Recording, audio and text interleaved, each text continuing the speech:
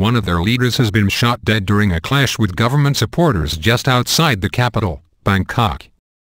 Advance voting has reportedly been cancelled in a number of locations. Anti-government activists want PM Yingluck Shinawatra to step down and the political system to be reformed. Suthin Tulaton was speaking on top of a truck, which was part of a rally at a polling station where advance voting was supposed to take place, when he was struck by gunfire, reports the BBC's Jonathan Head in Bangkok. He died later in hospital.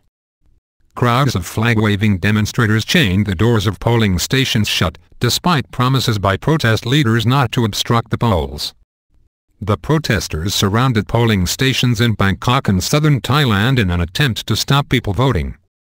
Voting was either blocked completely or halted at 48 out of 50 polling stations in Bangkok.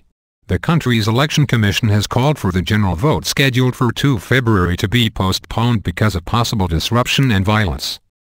But the government has so far insisted that the election must go ahead on schedule. The latest disturbances comes despite a pledge from protest leader Suthep Subban, who said on Saturday that his supporters would not obstruct advance voting, although they would demonstrate outside polling stations. The protest movement says it is not obstructing the poll, but that supporters are simply protesting the advance polls held today by surrounding/standing in front of election units, in a statement on its Facebook page. Advance voting is for those unable to take part in the February election. A state of emergency is in place as the authorities struggle to cope with the unrest. Protesters, who started their campaign in November, want to install an unelected People's Council to run the country until the political system is changed.